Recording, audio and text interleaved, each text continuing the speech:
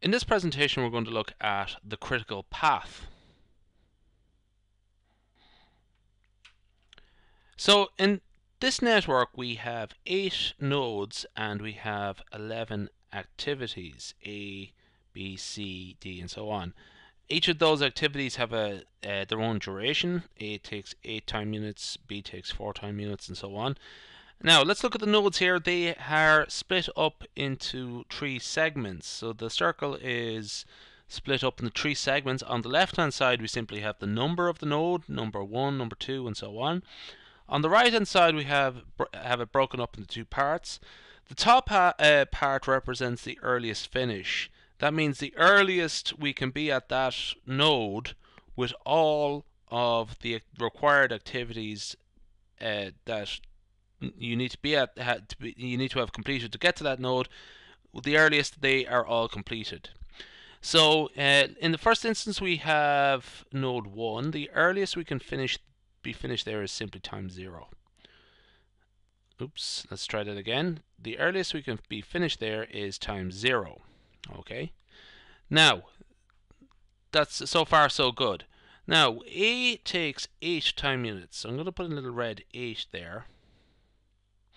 And that means the earliest we can be have everything completed at node 2 is time 8, and that's because we have activity A completed.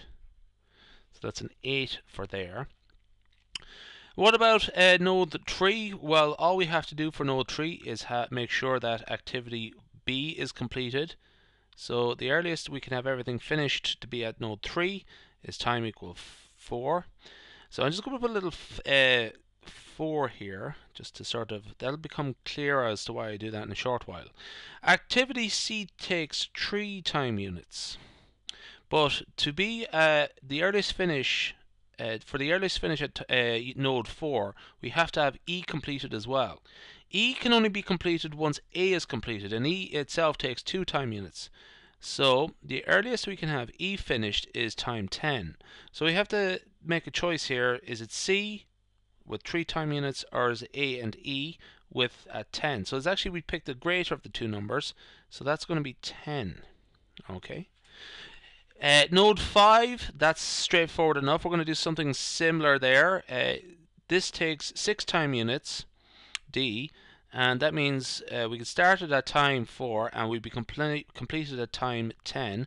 So that's the earliest finish for node 5 is simply 10. Let's look at node 6. This is where it gets more interesting now. So H takes 7 time units. So the earliest we can have that completed is at the 15th time unit. 8 for activity A, and then another 7 for activity H. So that's 15 there. But what about activity F? That would take 8 time units, and we only start at the 10th time unit. So we have everything finished on that path at time equals 18. And what about activity 9? Well, that takes 9 time units, so that would be 19 there. So what's the greatest of these 3 numbers? It's 19. Okay. Now, something similar for node 7. So J takes 2 time units, so that'll be 21.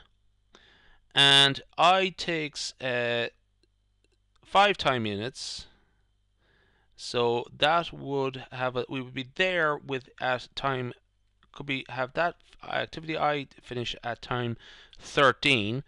So again, what is the greatest number, greater of the two numbers there? That's 21. And there's only one activity required to have everything completed now once we're at node 7. That is activity K, that takes 3 time units. So the answer there is 24. Now, so I'm going to put in a little 24 there. So that is the earliest finish for each of the nodes. Now the latest finish for node 8 is also going to be 24. So that for the last node, the earliest finish and the latest finish should be the same. What we're going to do now is work back. So what I'm going to do is I'm going to start up with a new page, and what we're going to do is find out the latest finish for each of those nodes. And then we can determine the critical path from that. Now I've taken some of the notation away just to make it easier to look at, just mindful of the fact it's on YouTube. So that's the only reason I got rid of some of the additional notation I put on there. Now what we're going to do is work back. So we're going to do a very similar approach. What we're going to do is work back starting at the 24th time unit, working back. So K takes 3 time units. So the latest we can finish there is 21, and that's the only one we have to consider. So in this case it's going to be 21. Okay. Now what is going, let's look at the arrows that are pointing into arrow 7. What will be the latest finish looking through activity I and activity J? Well, first off, activity I, what's 21 minus 5? That is 16. Okay, so that I is takes 5 time units, and I'm subtracting 5 from 21 to get 16. What about J? That is 2 time units, so the latest we can finish, have everything finished at node 6 is 19. That's 21 minus the time unit for the time period, the duration for activity J. So it's 21 minus 2, that's 19. Now, so that is the only activity that points back to 19. So we're going to put a 19 in there. Okay. We don't have everything finished for node 2 yet, so I'm not going to worry about that for a while. Now let's go through. Let's look at activity node 5 here for a second. G takes 9 time units, so the latest finish we can have for there is 10, and again that's the only one we have to consider. So that's 10 there. Let's look at node 4. Well, we have F that takes 8 time units, so 19 minus 8, that would give us 11. And again, this is the only node route we have to consider, or activity we have to consider. It's the only one that points back, so that's going to be an 11 there. Let's look at node 3. That is 10 minus the look from node 5. That is 10 minus 6. That's the duration for activity D. That would give us 4 there. And again, that's the only one we have to consider, so that's a 4. Now, let's look at node 2. Let's look at from the point of view of activities H and activities E. We already have from the point of view of activity I already.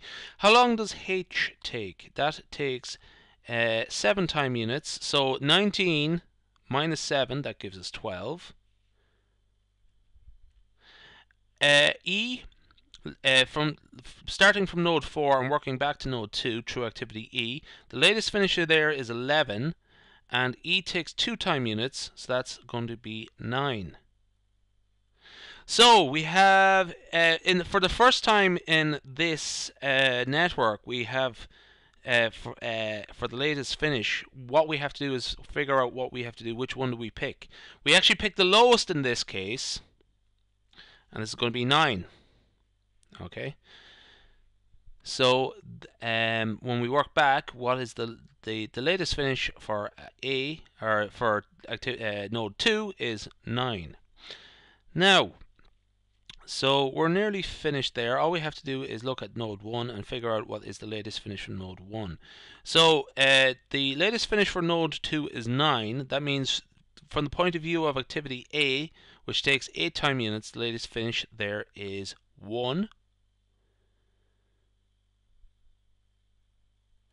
From looking at node 1 from the point of view of node 4 through activity C, the latest finish would be, in that case, would be 8. And through activity B, 4 minus 4 is 0. And again, what we do is pick the lowest number there. So that's a 0. Okay. So it's towards the end we it gets a bit more interesting. Now, what is the critical path? The critical path is through the nodes where the earliest finish and the latest finish are the same. So I'm just going to sort of point it out here. It's true. Well, it's nodes 1 to 3. There we go. I'm going to put in a. I'll thicken up that line actually. Make it pink. Magenta's grand. So there. So nodes 1 to 3 to 5 to 6 up there and down there. Okay, so that is the critical path. And let's just write out the activities on the critical path. So it's B, D, G, J, and K. So that's the critical path. It's a long bit of work there, but it's pretty easy to get the hang of it. Anyway, that ends our presentation.